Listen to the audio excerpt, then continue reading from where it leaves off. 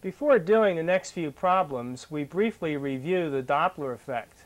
Here we have a source of sound S and a receiver or an observer O.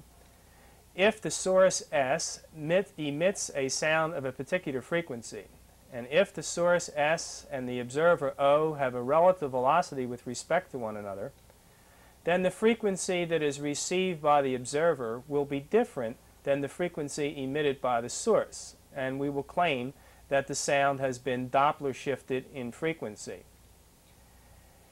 In the two examples that you're going to hear, the first sound that you will hear will be that emitted by the source. The second sound will be that received by the observer. For example, in this case,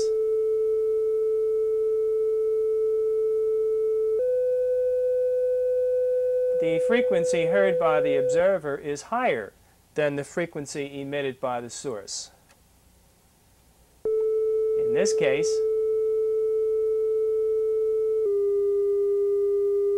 the frequency heard by the observer is lower than the frequency emitted by the source. If we call the frequency emitted by the source f sub s and the frequency heard by the observer f sub o, then the frequency heard by the observer is equal to v plus v sub o over v minus v sub s times f sub s. The v is equal to the velocity of the sound in the medium.